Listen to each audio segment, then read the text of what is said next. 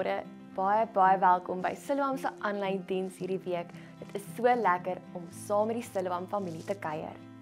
Ons gesels hierdie week verder oor Sign Up Sunday, waar Theo met ons praat oor deel wat jy het. Ek hoop dat jy hierdie diens saam met ons gaan geniet. Goeiemôre. Kan jy dink ons is al in Februarie? Ek dink jy moet hierdie week gaan Christmas shopping doen, just to avoid the rush. Ons jaar hardloop met 'n spoed vorentoe. Ons is by die laaste van ons 3 sign-up Sundays by Siloam en vandag praat ek met jou oor die gedagte deel dit wat jy het. By Siloam het ons oor die laaste paar jaar, glo ek, baie goeie vordering gemaak om 'n familiegevoel te skep. En dis great. COVID het so bietjie my pa sou gesê het 'n spinner in die works, 'n stok in die wiele gedruk, want toe kan ons mekaar nie groet nie en ons kon met tye in die koffie drink en wat ook al nie, maar nou is ons is 'n familie. Maar en dis goed, maar daar's 'n gevaar daarin en die gevaar is dat ons inwaarts gekeer word. Dat ons so 'n sogenaamde tight unit word dat ons ander mense miskyk en dat dit vir die buitestander wat na ons kyk nie meer voel soos liefde en vriendelikheid nie, maar hier's kliks, want daar's nie ruimte vir my nie.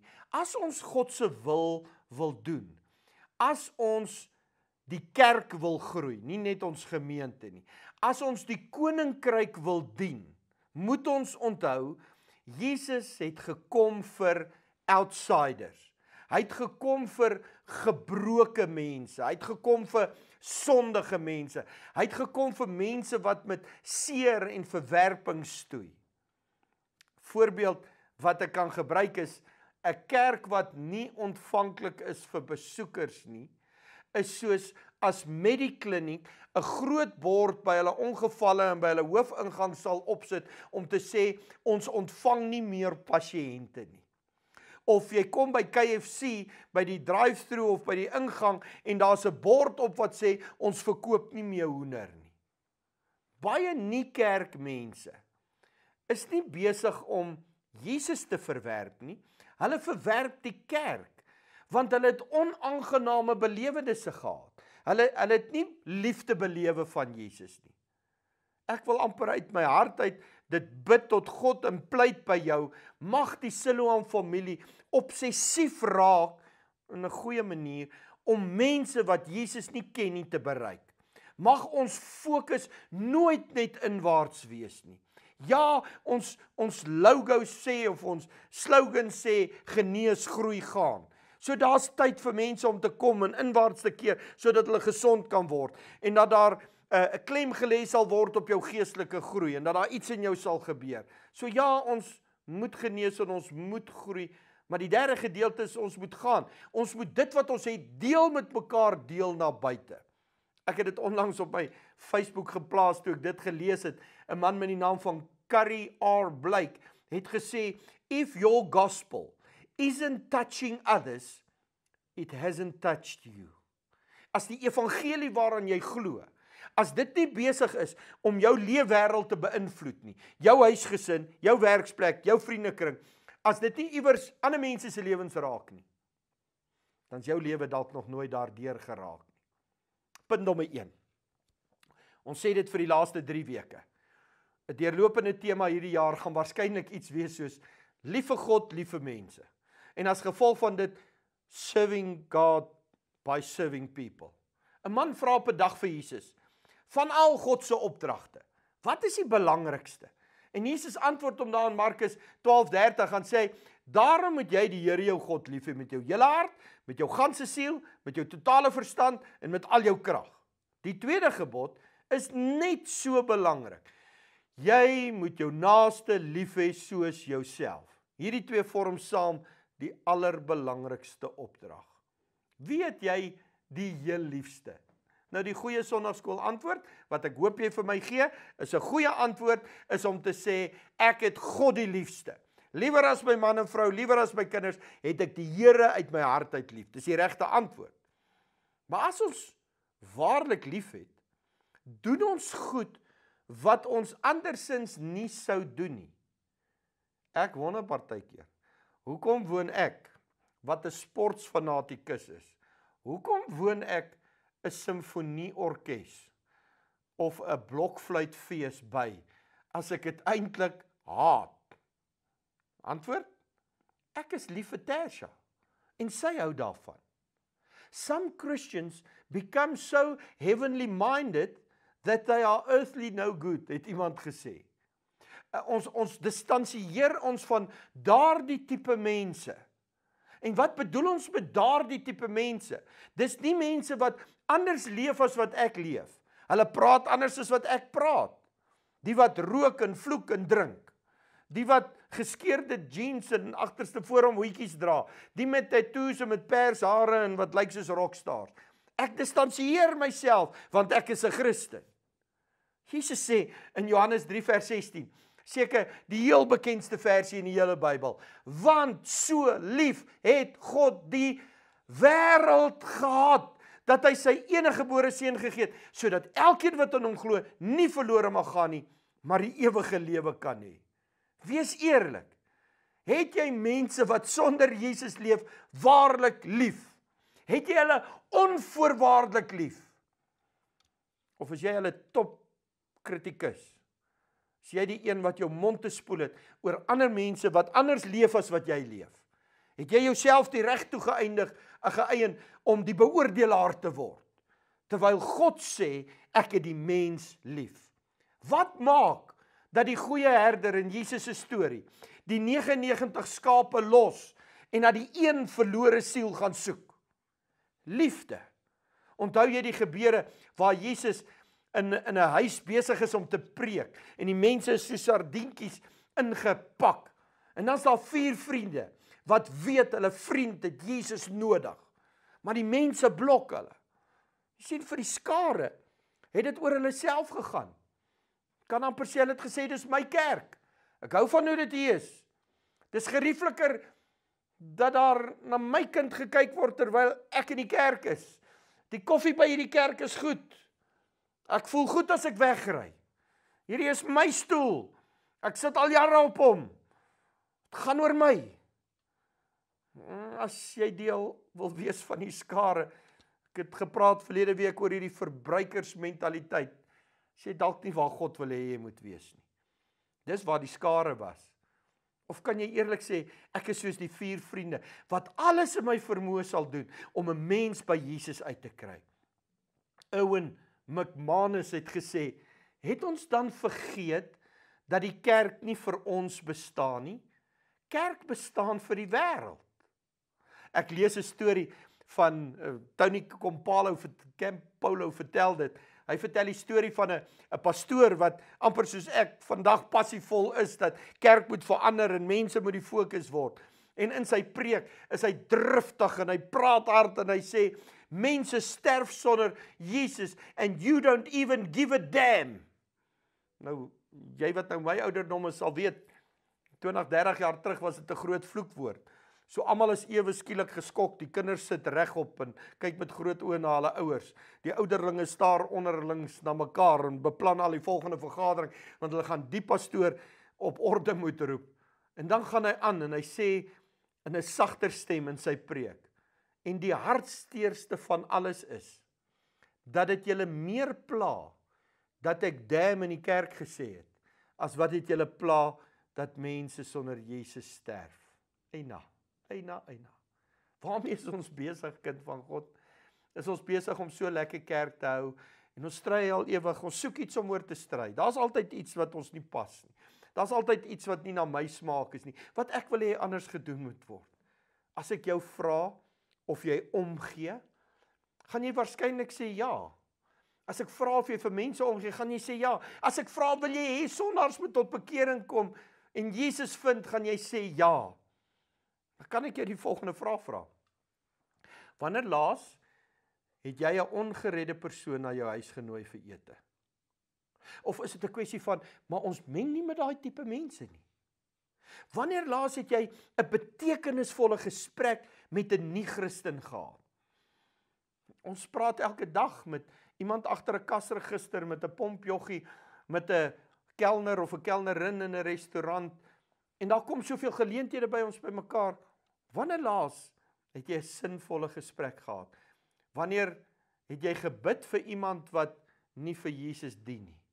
As jy soos ek vir jare die Here dien, is die kans goed dat jy geen ongeredde vriende meer het nie. As jy die Here liefhet, moet jy begin omgee en bid vir mense wat sonder hom lewe. Ons is so inwaarts gefokus in plaas van uitwaarts, dat ons eintlik by implikasie vir sondaars sê, julle kan maar hel toe gaan. Die 4 manne van Kapernaum, waarvan ek vroeër gepraat het, hulle besef en erken, hulle vriend het Jesus nodig. Vriende, familie het Jesus nodig. Ek sit partykeer by begrafnisse. Almal van ons wil so graag hê, ons mense moet okay wees. En ek was nog nooit by 'n begrafnis. Selfs by begrafnisse van mense wat godloonaars was, waar die een van die familie iewers gaan sê, maar hy of sy is in 'n beter plek nie. Goed sê soos, oupa was nou nie eintlik 'n kerkganger nie, maar oupa was 'n goeie mens. Hier's die realiteit. Niemand gaan sonder Jesus hemel toe nie. Let op hoe hierdie 4 manne saamwerk om iemand by Jesus te kry. Ons weet eers wat hulle name nie, want dit het nie vir hulle gegaan oor hulle self nie. Onthou wat ons so baie gesê die afgelope weke, saam is ons beter. Let wel, jy kan jouself nie blameer as iemand nee sê vir Jesus nie. Maar jy kan ook nie die krediet vat as iemand ja sê vir Jesus nie. Dis net Jesus wat deur sy gees mense kan red. Maar moenie omdat jy bang is dat mense gaan nee sê, ophou om die gesprekke te hê nie. Ophou om jou getuienis uit te lewe nie. Ons het laasweek gesê, ons moet meer innoverend wees. Hierdie 4 manne was, die skare hou hulle uit die huis uit. Hulle maak 'n plan. Imagine daai dag, Jesus staan nog en preek, dan begin die ceilings uit die lug uitval, of wat ook al, hier voor hom, en die mense kyk op, en hier kom 'n tuisgemaakte lift, hier die dak uit toue, sak hulle die ou af, en dan wil ek amper sê, love overcomes obstacles. As ons nie gereeld nuwe mense in die kerk sien nie, beteken dit waarskynlik, Siloam familielede nooi niemand kerk toe nie. Dalk is jy skaam vir jou kerk, dan moet jy 'n ander kerk soek, waarvoor jy nie skaam is nie. Dalk is jy skaam vir jou eie lewe, jy wil nie hulle moet weet jy gaan kerk toe nie, want jy lewe nie by die werk so nie. Dalk is dit ons gebou of ons liturgie, wat kommunikeer aan sondaars, bly weg, jy's nie welkom hier nie. As jy lief is vir God, sal jy lief wees vir mense. As jy lief is vir mense, sal jy opofferings maak om mense by Jesus uit te kry, om te deel wat jy het. Kan ek ten slotte net 'n bietjie 'n ander rigting vat? As ons nie 'n verbruikersmentaliteit het nie, maar 'n koninkryksmentaliteit, gaan ons deel met ander mense. In Lukas 11:17 lees ons, hy het hulle gedagtes geken, daarom het hy gesê, enige koninkryk wat teen homself stryd voer is gedoem, en 'n verdeelde huis is ook gedoem. Vir te lank het kerke in dieselfde dorp mekaar as kompetisie of opponente gesien, selfs as vyande gesien. 'n Man met die naam van Albert Pine het gesê, what we do for ourselves dies with us. What we do for others and the world remains and is immortal. As ons besitlik en kompeterend met ander wil wees, bring dit 'n verdeeldheid in die koninkryk. 'n Koninkryk hart wil hê dat dit met ander kerke goed gaan. Siloam se hart is en was nog altyd. Kom ons bid vir ander kerke. Kom ons deel met ander kerke. Ons sit nie die goed op Facebook en Instagram en sê elke Sondag dit nie. Maar vir die laaste 14 jaar al, is daar elke jaar seker 10, 15 Sondae waarvan ons predikers op Siloam se koste by ander kerke preek, in die platteland, in die dorp, want dit is wat ons glo. Ons moet help waar ons kan. Dis nie ons sin nie, dis die koninkryk sin. Kom ons bid vir die ander kerke. As jy by 'n kerk in hierdie dorp verbyry, maak nie saak wat die denominasie is nie. As jy by die kerk verbyry, vra dat die Here daai predikant, daai kerkraad, daai gemeente moet seën. Al is daar Sondag op elke stoel in elke kerk in Bloemfontein 'n paar boude, dan is daar nog steeds meer mense buite kerke as binne kerke. Siloam se hart is, kom ons staan saam, kom ons vat hande, kom ons bless ander kerke. 'n Goeie voorbeeld sou wees die van sneeuvlokkies. Het jy al 'n sneeuvlokkie wat uit die lug uit val op jou hand gevang? Klein wit dingetjie, en as hy val is hy amper weg. Dis eintlik iets nietigs en onbenulligs. Maar wat gebeur as hierdie vlokkies aan mekaar begin klou? Dit kan dele van die wêreld 3-4 meter se sneeu vorm. Dit kan skade doen. Saam staan. Met koninkryksharte moet ons as kerk en jy individu partner met ander tot eer van God. Wat maak dit saak wie kry die krediet as 'n sondaar by Jesus uitkom? Niks wat ons het behoort aan ons nie. Dis God se. En as jy dit besef, is dit soveel makliker om dit te deel wat jy het. As jy verstaan, dis nie myne nie. Dis God se. Ons moet dit deel. Ek wil 'n laaste aanhaling lees en dan is ek klaar. Dino Rizzo het gesê, "We are here not only to help people in our community." Nou dis baie belangrik dat Siloam betrokke sal wees in die gemeenskap, dat ons die nood van ons dorp en ons gemeenskap sal aanspreek. Maar hy sê, dis nie al hoekom ons hier is nie, but also to help other pastors and churches as they get started. It seems like that's really the way it should be. We are blessed to be a blessing, however we can. Onthou jy wat God vir Abraham sê, ek gaan jou seën sodat jy 'n seën kan wees. If there's something we have that they need, we want to do all we can to give it to them. Dis die hart van my as pastoor en van die leierskap van hierdie gemeente. Dis die hart van die voltydse span. Ons wil Jesus deel. Ons wil doen wat ons kan om sondaars by Jesus te kry, maar ons wil ook ander kerke en ander predikante help om hulle werk te doen sodat hulle by sondaars kan uitkom. Ons is nie oppositie nie, ons is nie vyande nie. Ons kompeteer nie. Die vyand, Satan, hy is ons vyand. En ons moet saam staan om teen hom op te staan. Ek wil jou uitdaag. Raak betrokke. Raak betrokke met jou tyd, jou geld, jou vermoëns, jou gawes en jou talente. Raak betrokke by Siloam, maar raak ook betrokke by ander goed, sodat ons die koninkryk van Jesus Christus kan bevorder. Kom ons bid. Vader, dankie vir die woord wat my in besonder vandag uitdaag. Hierdie woord het letterlik my lewe verander en ek bid dat dit elkeen wat na my luister, elkeen wat na hierdie video kyk, se lewe ook sal verander. Heilige Gees, dankie dat U ons nie los nie. Pla ons dag en nag om te word wie Jesus wil hê ons moet wees. Pla ons deur dit in ons gesigte hê die hele tyd dat daar's mense sonder Jesus wat by Jesus moet uitkom. En gee dan vir ons genoeg geloof, Heilige Gees, dat ons sal doen wat die Here vra ons moet doen. Seën elkeen wat aan my kyk en luister in Jesus naam. Amen. Ek hoop dat jy hierdie diens saam met ons geniet het. Onthou ook, indien jy gebed nodig het of sommer net met ons wil gesels, voel vry om hierdie nommer hieronder te WhatsApp. Jy kan ook saai in die werk wat Siloam in die koninkryk doen deur 'n EFT-betaling, Zapper of SnapScan. Jy is ook welkom om gedurende kantoorure by die kantoor self die kontant te kom betaal. Ons hoop dat jy 'n mooi en geseënde week het. Ons sien jou weer volgende week, selfde tyd, selfde plek.